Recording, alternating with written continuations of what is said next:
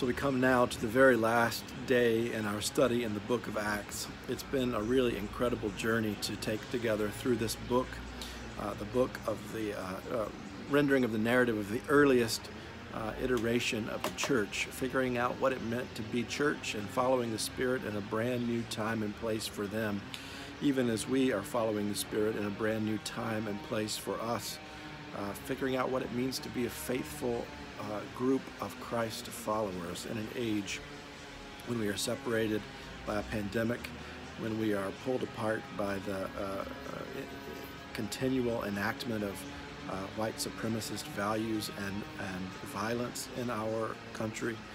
I hope that this has been a rich journey for you. It certainly has been for me.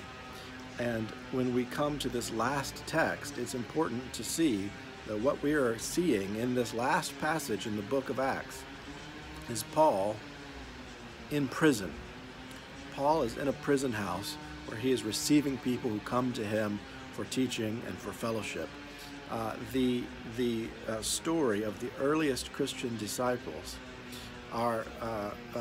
is a story of the faithfulness of people following Christ being bound up with an empire that is intent on incarceration and violence against the bodies of the multitudes in the empire. I think this is a particularly important thing for us to get as we leave the book of Acts today, and to understand our responsibility in being bound up with people who are experiencing the brunt of our own empire's incarceration and militarized police violence that we're seeing right now.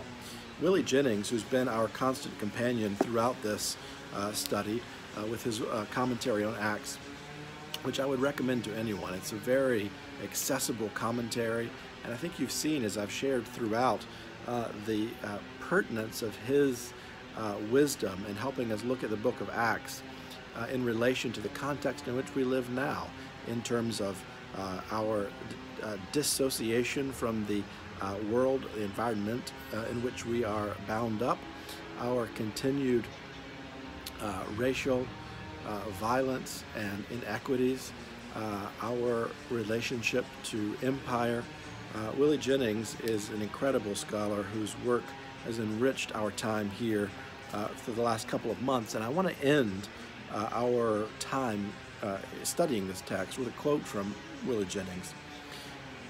Jennings says, "How might we live together in a life that shares all things, hopes all things, and overcomes the hatred that permeates this world?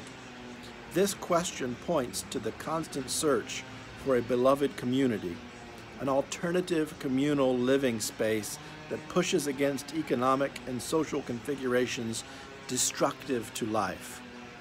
If that question isn't pertinent to us right now, we are not attending to what is happening around us and what the book of Acts is calling us into as a community continually being birthed by the Spirit. Willie Jennings ends his commentary with a very brief reflection on the things that surprised him as he got into the book of Acts. I'm not going to tell you what those things are. If you want to read those things, I'd encourage you to take a look at his commentary. But what I want to do is use Willie Jennings' own way of ending his study in the book of Acts to end our study here by asking you to reflect today on what has surprised you in this couple of months of reading in the book of Acts that we've done together. What surprised you in the sense of something that you learned that you didn't know before? What surprised you in the way of helping you to see something happening in our world today in light of the good news being upheld in the book of Acts? What surprised you in the sense of how the Spirit is moving in your life right now, calling you, prompting you, pushing you, pulling you in ways that perhaps you didn't anticipate when we started this book, and when we started, a couple of months ago into this time of dealing with a pandemic that has now erupted into a time of reckoning with our history of racial violence. So I would love to hear from you. If you would email me those things, And if you would allow me to share them with others, please put that in the email too.